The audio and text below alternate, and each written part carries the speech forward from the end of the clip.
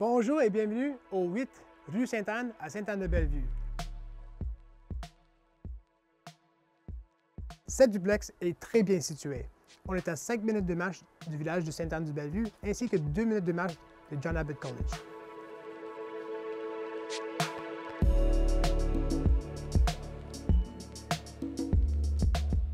Allons-y, suivez-moi et mon équipe à l'intérieur. Nous allons vous présenter ces propriétés.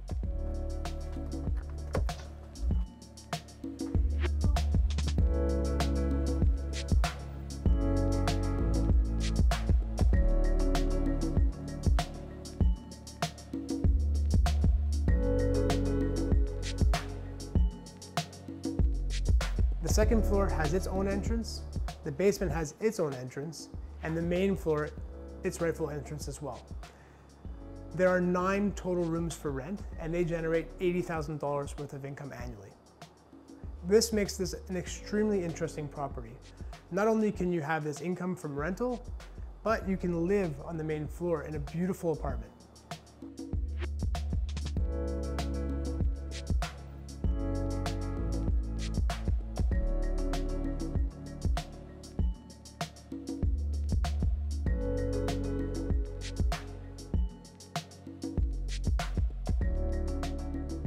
The main floor features 2 bedrooms, 1.5 bathrooms, these beautiful 9-foot ceilings that make the space feel so open. Not to mention the view of the water with these great big windows and the skylights that let in so much natural light. And one of my favorite things is how the kitchen has a view of the water as well.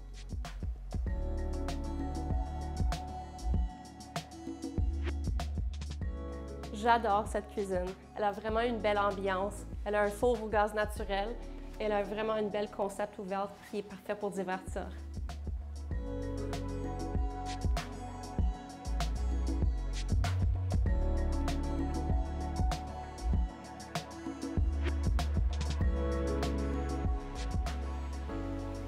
Donc, on se retrouve dans la chambre des maîtres, encore une fois, avec les plafonds hauts et une belle grande fenêtre qui nous offre la belle vue de l'eau.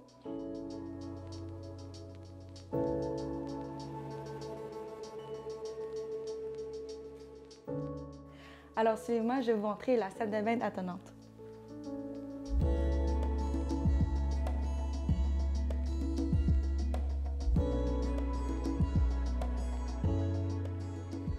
So in the backyard, they add this great big gazebo over the back patio with a spa. So you can literally sit out here in the spa looking out over the water. It's just incredible. Not only do they have that, but you also have water access and your own private dock.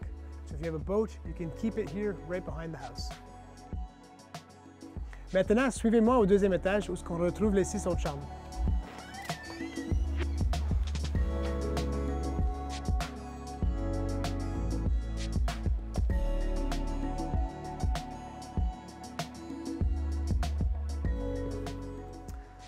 Okay, so on the 2nd floor, we have 5 rooms just like this. And we have a loft above us.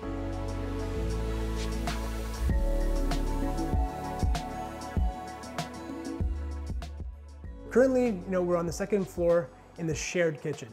This kitchen serves the 5 rooms plus the loft, which is on the 3rd floor. They also share 2 bathrooms and a laundry room. And just to recap, going back to the basement where we have 3 rooms, and they also have their own shared space. A living area, a little kitchenette, laundry room, and 2 bathrooms as well. Merci d'avoir fait la visite avec nous aujourd'hui. On souhaite de vous voir bientôt.